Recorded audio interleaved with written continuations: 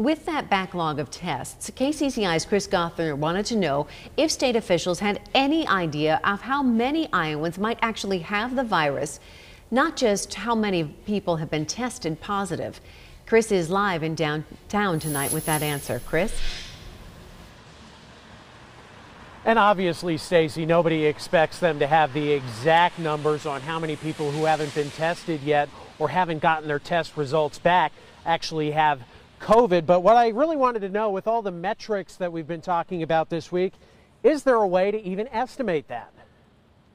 Iowans are scared and they're nervous, and I appreciate that, but we're going to get through it. Governor Reynolds got choked up Friday in her daily update to Iowans on COVID-19. She was joined by Sarah Reister, the deputy director of the Iowa Department of Public Health. Reister encouraged Iowans who tested negative but still feel sick to self-isolate anyway, because a negative test may be positive a few days later. With more than 200 confirmed COVID-19 cases in Iowa right now, I wanted to know something many of you have been asking.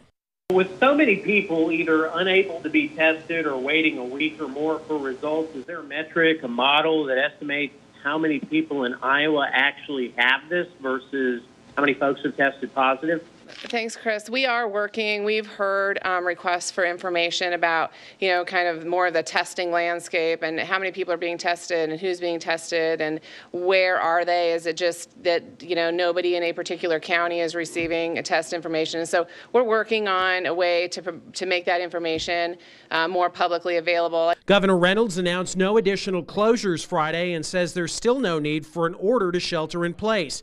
But there's a new development on an order she issued Thursday. Reynolds' order halting non-essential elective surgeries until at least mid-April includes surgical abortions, joining a number of other conservative governors like those in Nebraska and Oklahoma.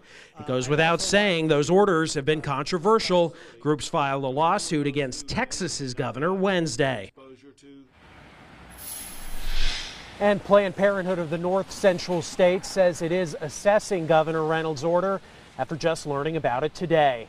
Live in Des Moines tonight, Chris Gothner, KCCI 8 News, Iowa's news leader.